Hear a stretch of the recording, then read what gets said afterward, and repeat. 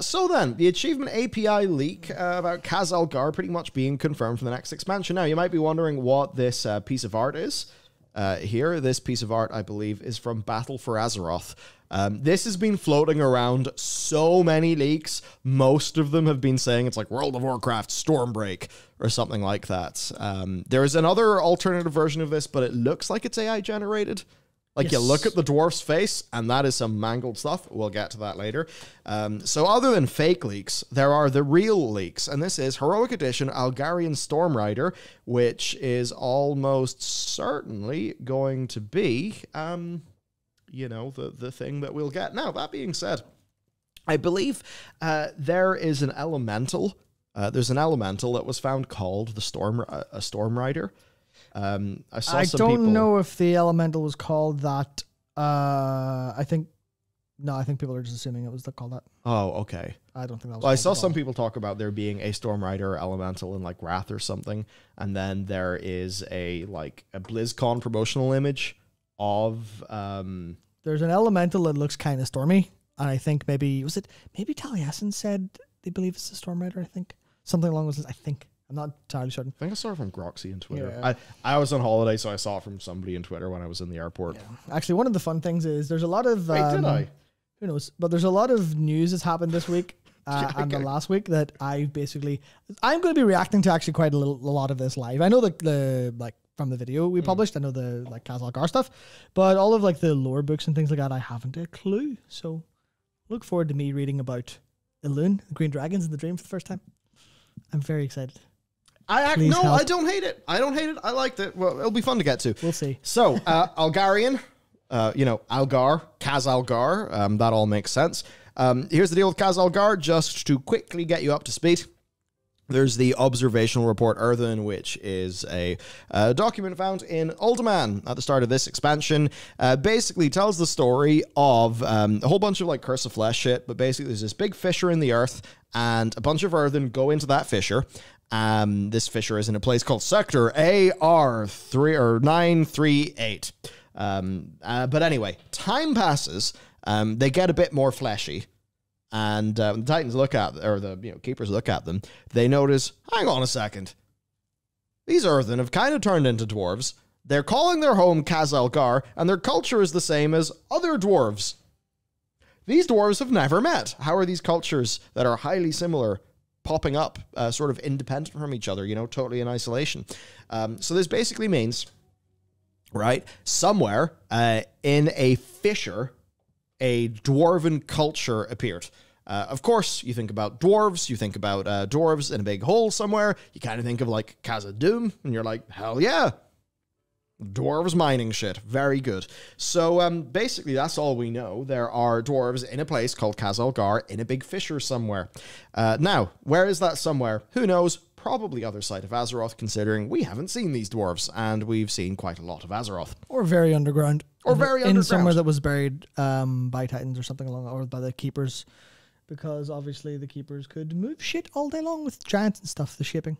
Yeah. They may have reship parts of it at times.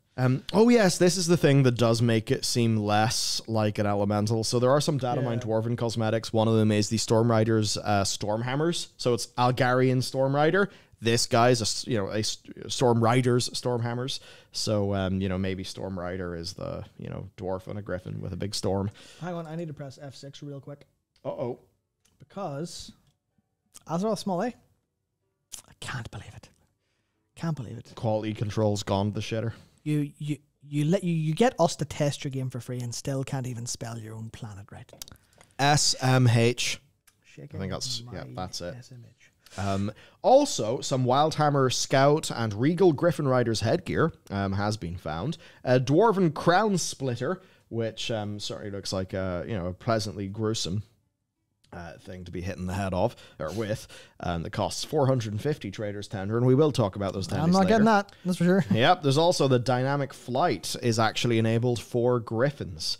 If impacting, I was going to read them out. There's no point. Basically, a shitload of griffins. So, what does all of this basically mean? It means that the Heroic Edition mount for the next expansion is from Khaz'algar. This then means Khaz'algar is going to be a place in the next expansion. Now, as I said in the video where we first covered this, the Imperial Quillen was the collector's edition mount for Mists of Pandaria. Now, Imperial Quillen, Mogu thing. Do the Mogu play a big role in Mists of Pandaria? Yes. But from the Imperial Quillen, could you suddenly know what Garrosh would do in patch 5.4? The answer is no. So this is not something to just be like, yeah, we know what the expansion is, it's just dwarves. No. There's probably going to be more. I do think the dwarves will play a role, though. Well, I mean, that's the thing. Role. Yeah, if it's dwarves, if it's that Fisher, then it's immediately old gods, right? It has to be. It's old gods. Well, what does old gods mean? And then you go like, almost like a mind map. You need to go, well, here's old gods. And then where does that like go off to? That goes off to like everything else that's connected. That goes even back to Saltath, goes back to Ridicron, goes back to the fact that the old gods are, maybe still alive. Maybe there's like a fifth one that's hidden. All those kind of things immediately there. So you kind of go, yeah, just it's a starting point. And that's every expansion has, since more or less since Mists, every expansion has started a very different way that it's ended. Yeah. Obviously, you look at the first 4 expansions, you go, well, all right, well, what's the crack? You Deathwing, you kill him. Arthas, will you kill him? Illidan, will you kill him? Asterisk. We'll bring him back to life when we need him again. But like fundamentally, it's since Mists, it's always been like load of curveballs in the middle, which I actually never really thought about too much before. Maybe there's something to that. Yeah, now, Still Solo says, so tired of underground zones, it better be more dwarves with great halls like Lord of the Rings, less Sarlacc caverns. I would imagine so. Yeah, I think they will be able to, and actually we'll get to that because there is some pretty cool art in this doc as we keep on scrolling down. So, Matt, do us the honor of scrolling down. Number 1, here's some Wildhammer Griffin roosts that are new, that those just exist in the game. This guy, Elstrin here, did a whole bunch of Grim Batol restoration work. Basically saying, this is what Grim Batol, the former capital of the Wildhammer clan, would look like if it hadn't been abandoned and, fall into ruin and all the bad stuff that happened to Grim Batol. And basically, there's more below that that's sort of higher res. Ooh. Yeah, and it's like, hey, this stuff looks pretty damn cool. Big dwarven halls. So would I be too worried about a Sarlacc cavern thing? If it feels like... if it's feeling like Khazad-dûm, then I'm like, hell yeah, let's go. If it's just a mole hole full of comedy moles, then that would be lame. Because Sarlacc Cavern was pretty lame, because it was just a comedy mole hole. I think that's exactly what you want to see out of like the Metzen era. You want it to be less. Here's something goofy. And yeah, hello, we're the little mole people. Yeah, I don't know. We like sniffing things. Yeah. I think, Mattson will be like, at least Old Warcraft says to me, it's like, no, these are like a fucking ancient band of gnarly dudes. Yeah, I think people kind of missed the boat on Murlocs, because I think Murlocs have become like cutesy and cutified over time. And they always sounded like they did. Do you remember fucking Guardsman Thomas? Is that what his name was in Elven Forest? You're like, where did the Guardsman go? And you just find a piece of meat. They're like, this piece of meat was the Guardsman. Yeah, they were horrifying. Horrifying. And that's the thing, because the Niffin are pretty well executed again. I think they're like pretty compelling as a people. They have a lot of like the detail to how they live their lives down. Really down pat. But they're all wrong for Warcraft and boring. Yeah, and that's what I'm trying to highlight that fucking point, dumbass. Yeah. Trying to highlight the point that they're very well executed, and because I see people like actually kind of like them, go, yeah.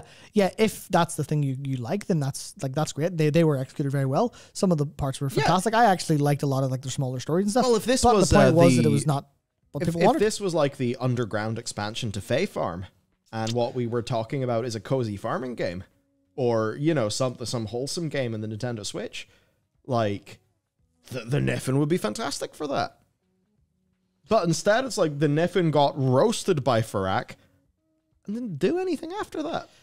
Oh man, Doxon, you've really put the nail on the head there. Imagine a patch in Mists of Pandaria, but the Grimmel. Yeah, I still hate that I don't have a transmog mount that doesn't have there's no little bastards in the back of it. Yep. But there, yeah. nail has been hit in the head. Also, here's some cool Wildhammer clan backpacks that a previous Blizzard concept artist worked on, and a rucksack concept done by James Neal here as well below. So, just an example of some rewards. I think they all look pretty cool. So, overall then, Khaz'algar as a place in the new expansion is the thumb up or the thumb down. For me, the thumb goes up.